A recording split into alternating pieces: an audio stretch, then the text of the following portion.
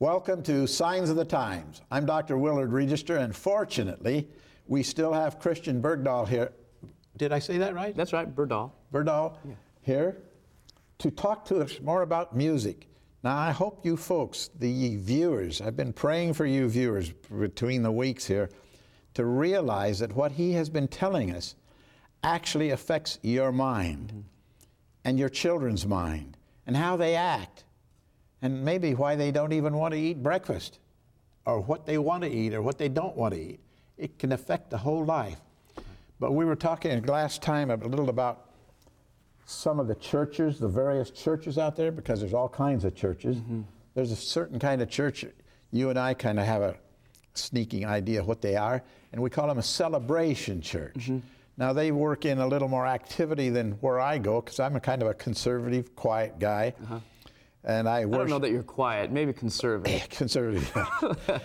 Anyway, celebration. Yes. Now, I ask you the question, then we ran out of time last program. I know you've been around a lot, 3 continents. I've been to every continent except the Antarctic, so I'm up on you for a few continents. But I still have time. You're much older than I am. Well, that's right. You still have time. But it's more dangerous to fly nowadays. It is, yeah. You're going to get in trouble as they pat you down. I'm going through there with all that musical stuff. But celebration, how are these celebration churches?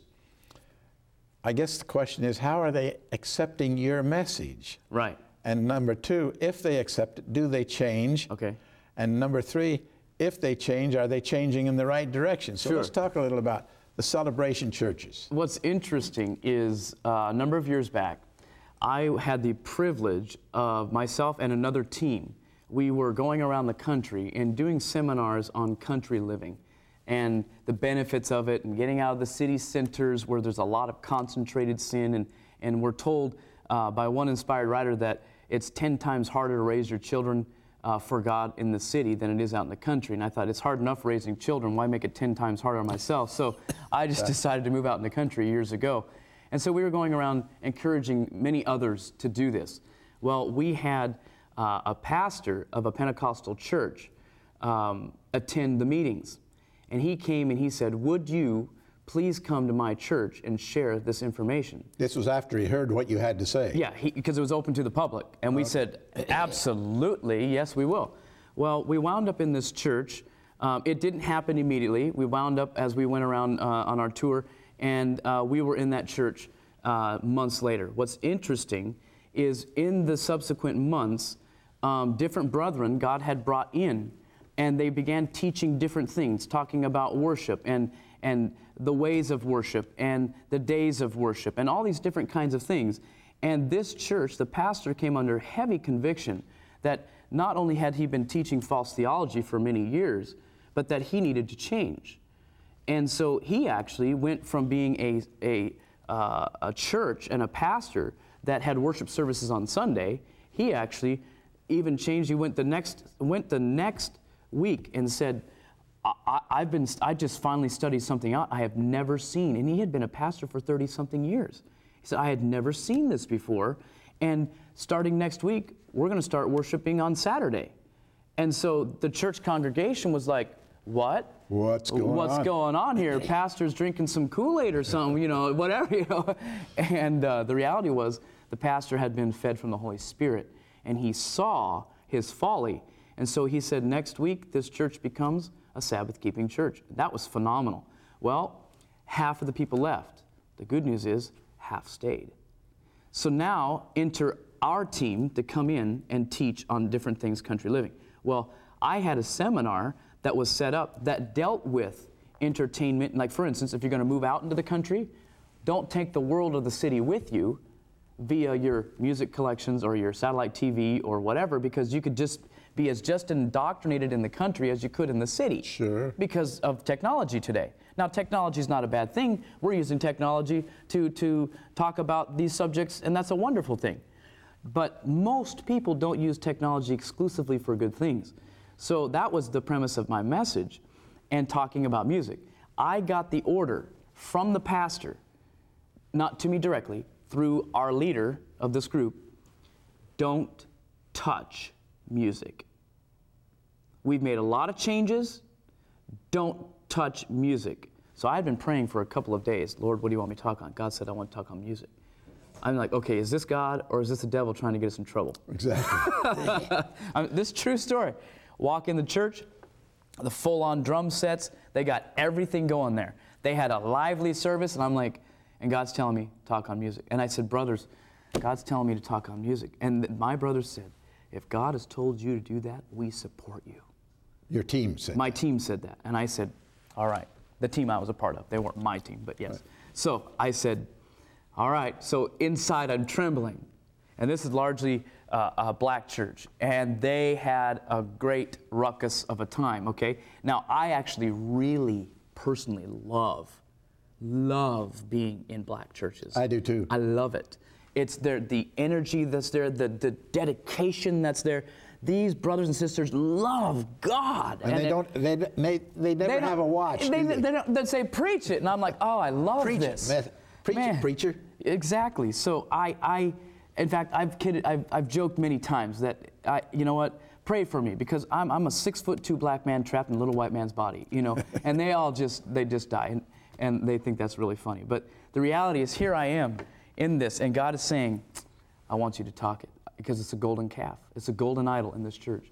Long story short, I went on for about an hour and 15, hour and 25 minutes, I think it was, and God directed, and the Holy Spirit really directed. The pastor, the people there, they got it. They understood it, and they said, wow. The pastor stood up, and he began to try to undo what I had just said. Okay, well, now we've heard from God's servant. We've heard from God's servant in the written word. We've heard from God's manservant. Now let's hear from the pastor. And he stood up and he started to unravel what I had started to say, and God confounded that man's mouth. He couldn't make sense of a sentence. And at the end of it, through that little passage he was saying, God had so impressed his mind, he broke down, large, beautiful man. He says, we got to follow God. And we know what? We've done away with a lot of Babylonian things. We got to do away with all of Babylon. And the whole church going, amen, pastor, because they're loyal to their pastor. Sure, that's the one that became very loyal. Worshipped on Saturday, the same pastor? Yeah, same pastor. Same. And he says, we have got to follow God all the way. Well, they got it out, and they changed their entire worship, and the church began to grow. True story. That's a real story. Amen. Yeah. Well, talk to me a little about the emerging church. Now, the emerging church is kind of just emerging. That's why it's called emerging church. But it's been emerging. Christianity Today had their main article was on the mysticism of the Dark Ages. Right. And if we're going to proceed with our spiritual teachings and our spiritual preachings, we have to go back to go forward. That was the title on the front cover. Right. I remember that. To go forward, we have to go backward. Yes. So what's going on there in the emerging church, Christian? Well, I think before we get there, let's back up just a little bit and let's discover why people feel the emerging church has to happen. Okay. So many, many years ago, from medieval times to about the French Revolution, 1785, 89, somewhere around there, was what we call the pre-modern era. And that would have been where everybody, all the way back to antiquity, believed that truth was given by revelation. Whether it was from God, the Creator God, or other gods. So nobody questioned there were good spirits and evil spirits. And truth, absolute moral truth came from revelation. And then after the French Revolution, to up until about 1970, we were in the modern era. And in that modern era, we had this period of time where, no, truth, there is no absolute truth. In fact, we shouldn't even seek after absolute truth. We will find absolute truth through scientific discovery, through rational thought. And so we can discover it. And then when that all fell apart in the 70s, and there was none of that, which was heavily propagated on especially the American psyche by different people like Aleister Crowley and all of his cronies, and then Anton LaVey, who was the founder of the Church of Satan.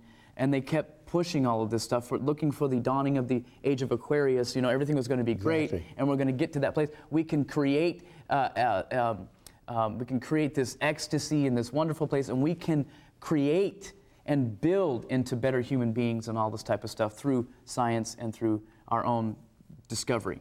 Well, then after that fell apart, because the only biblical model, the only world view that actually sticks is the biblical one. All the other ones have failed. Communism, no matter what it is, it all fails. They come and go. They come and go. They're fads. And so then after about 1970, we enter into the postmodern era. And in the postmodern era, people were saying, you know what? There is truth, but it's what you make of it. Yeah. It's your truth. There's no absolute truth. No absolute truth. Whatever you think is as good as whatever I think. That's right. And they may be opposites. They could be opposites. Yeah. So I could go off and have 10 wives, and that would be just okay because that's my truth. And you could go off and sacrifice children, and that's your truth. I mean, I'm thankful we still have some laws that have some sense to them in these lands. Right. Otherwise, imagine if there wasn't that restraint. Exactly. We would have killed each other a long time ago. So the reality is the postmodern mindset says this, whatever works for me. If I like it, if it feeds me, if it does what I need, that's my truth. That's right. So I could go off and do horrible, disgusting things with men or women or children or whatever I want, and well, that's just my life. You can't judge me. I'm going to do what I want to do. I'll do what thou wilt. I'll do what thou wilt. I'll do what I want to do. So the reality is, the church began to struggle in about the 1800s because of this new thought that had started with the modern idea there is no moral absolute truth. And so they started shifting things even back in the 1800s of worship and worship styles. And it didn't become so much about orthodoxy or doctrine. It became more about an experience and a feeling. And at that point, music started playing a little bit of a role. Now, fast forward to the 70s and the 80s now, we're in the postmodern time. The church is seeing these people don't believe in truth. They don't want truth. They want an experience. And so the paradigm churches enter into the picture. They were called the market-driven or the new paradigm churches. Right. And that's where we get all these mega churches. Mega churches. Yeah, and they have amazing technology. They got rock stars going. They got all this stuff going. You walk in, they don't have Starbucks, they have Sunbucks, like right. the Son of God. Right. They have all these kinds of things, and they have bookstores and daycare and plenty of parking. And I mean, they basically started selling Jesus as a commodity, as a product. And born out of that was a whole generation. It started about 20 years ago when these big churches really started to Willow Creek. Kind of the model, Correct. In fact, they even came up with steps. And then there was Rick Warren of the Purpose-Driven Life and Church and that type of thing. And they showed, go out and take surveys of what the community wants, and then you design a church and you design a worship service to feed their felt needs. Not what God says they need, but what the felt needs are. Right. So what happens then is we go into this this industrialized, commercial strength Christianity that doesn't convert people. It brings them in. They're incredible at bringing people in because the postmodern mindset is, I want an experience, I want entertainment, don't tell me what to do, I want to feel good about myself. There is no moral truth anyway. Who cares? Why do we even teach the truth now? I have no idea why we need to talk about truth because there is no truth. Your truth is mine, is yours, mine is mine, and this religion's just as legit as that one, and there's 700 of them anyway, so nobody has it right. Right. Okay? So what happens is there's a new generation that's born. They see the folly of the paradigm church. Enter the emergent church. This new generation is going, this is a bunch of commercialism. So they're going, no. This industrial strength Christianity that's all commercial and flashy, and they're showing movies and all this kind of stuff in the sanctuary, they're going, no. They don't have it right. Something's not right here. We need to get back to our past. And so that's how the emergent church has started to surface now, because the old fad is wearing off. So now this is the new one. But the new emerging church is also feely-touchy. Oh, it is. They haven't. So they haven't divorced themselves from that. No, but here's the feely-touchy, as you well know. You're studied on the subject. The feely-touchy now isn't all necessarily the whole, and they're going crazy. The emergent church definitely has that. In fact, they'll meet in bars. They'll meet in nightclubs. They'll meet in microbreweries. They'll drink. They'll smoke. They'll do pot. They'll do illicit drugs. And they'll do sexual experimentation, including the pastor. Okay, right. So the emergent church is not an evolving wonderfully on the pathway to heaven. It's definitely on the pathway of vice. Right. Okay? So we take this new generation. They're young, interesting. Many of them look very hippie-ish. They like riding vintage bicycles. They love singing what they call vintage hymns. Because they love vintage, because it's, Sure. there's something special Has an about aura that. It has an about it. aura about it, right. And the hair and the dreadlocks and all that stuff is there, not everybody. I'm not trying to just, generalize too much, but the reality is they want a medieval worship style now. They love worshiping yes, they'll have all the microbreweries and all that kind of stuff, but then they want to have an experience of the senses where they step into stone buildings. They light torches. They light candles, old tapestries. They do chants. They do vintage hymns. One person perhaps with an isolated spotlight on them with a microphone and a guitar just singing Amazing Grace. And so they have this experience laid. Now, there was experience in the Paradigm Church, a whole different one, whipping them up, doing all this kind of stuff, emotionalism. Now, there's somebody behind all of this, of course, and that's the devil. Right. Because he wants to get people feeling, not thinking. Because when you think, you go to the Word of God, and God can talk with that still small voice to your thinking mind and say, look at your soul. You need me. I need to save you. But when you're going into feelings, when you have all these feelings going, and you have all these emotions, that could be attributed to God's working in my life, when frankly, it's a manufactured feeling. It's not manufactured by or given by the Holy Spirit. It's manufactured, and we mistake it for the Holy Spirit. So we have this whole experience. We have this religious experience of, I felt God today. I didn't hear God. I felt God. Right. So I have a problem with this because my feelings and my heart, the Bible says, is desperately wicked. So could it possibly be that I'm feeling something that is actually not of God, but man-made, and it's ripping me off from a real connection with God? No question about it. It's not even man-made. It's satanic being made. And in fact, music plays the central role in creating the emotions. Now, I don't know if you followed it or not, and I don't know the answer to this, but Willow Creek, just about a year ago, came to the conclusion, in fact, I forget, Heibel, I think Heibel is the head pastor, said it's not working. Exactly. And I went, hallelujah. So they came to the conclusion, look, this isn't working. No. So what have they put in its place? Have you followed? I don't know. When they said the emergent church the Paradigm Church wasn't working. Right. This is where the emergent church has begun.